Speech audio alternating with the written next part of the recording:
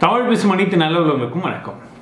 இந்த வீடியோவில் நம்ம பார்க்க போகிறது பொதுவாகவே ஒரு பட்ஜெட் ரேஞ்சில் ஒரு ஸ்மார்ட் ஃபோன் நீங்கள் வாங்குறீங்க அப்படின்னா அதுக்கு ஒரு நல்ல ப்ராசஸரை வந்து பார்த்து வாங்க வேண்டியது ரொம்பவே முக்கியமான ஒரு விஷயம்.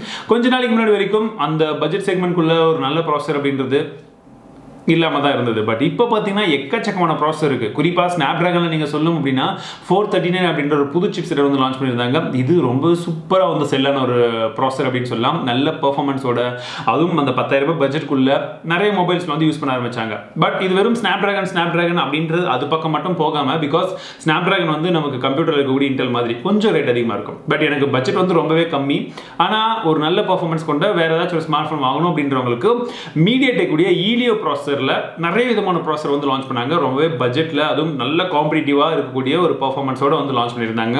அதுல குறிப்பா சொல்லணும் அப்படின்னா ஹீலியோவுடைய P22 இந்த பட்ஜெட் செக்மெண்ட்ல ஒரு நல்ல டஃப் கொடுத்தது அப்படின்னு சொல்லலாம் இந்த 439க்கு.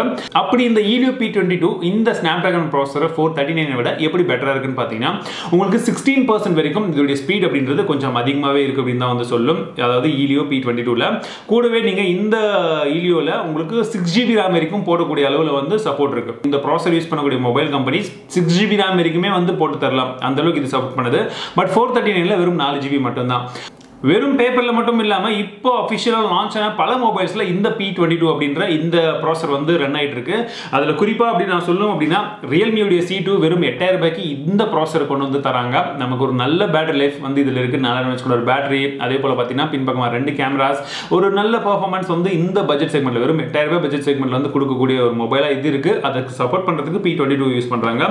கூடவே LG தரப்புல இருந்து ஒரு ஸ்மார்ட் போன் இப்போ ரீசெண்டா வந்து நான் அன்பாக்ஸ் பண்ணியிருந்தேன், W30 அப்படின்னு சொல்லக்கூடிய ஸ்மார்ட் போன். இதுல பாத்தீங்கன்னா 3 கேமராஸும் கொடுத்திருந்தாங்க. அதே போல 4000 mAh ஒரு பேட்டரி சப்போர்ட்டும் வந்து இருக்கக்கூடிய வகையில வந்து இத டிசைன் பண்ணியிருந்தாங்க.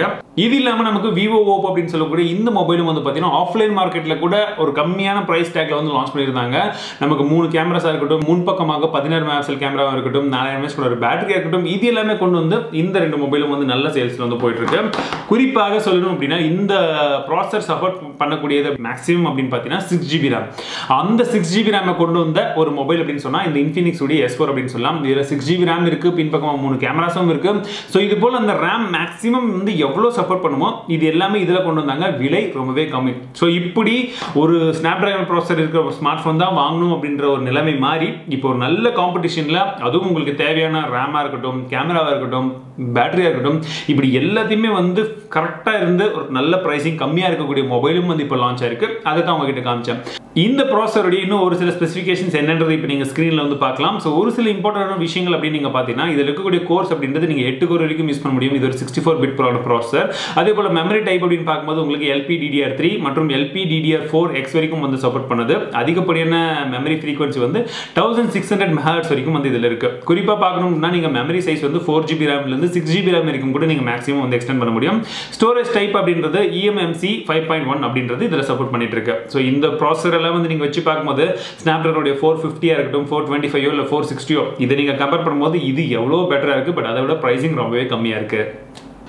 இந்த வீடியோ உங்களுக்கு பிடித்திருந்தால் கொஞ்சம் வித்தியாசமான விஷயங்கள் தான், ப்ராசஸருக்குள்ள ஒரு சின்ன சின்ன பேசிக்கான விஷயங்கள் தான் சொல்லியிருப்பேன். ரொம்ப இன்டெப்தா போய் எல்லாம் நான் வந்து சொல்லியிருக்க மாட்டேன். ஸோ இதெல்லாம் பிடிச்சிருந்ததுன்னா மறக்காம ஒரு லைக் கொடுங்க. மீண்டும் உங்களை அடுத்த வீடியோவில் சந்திக்கிறேன். வாழ்க்கை தமிழ், வாழ்க்கை டெக்னாலஜி.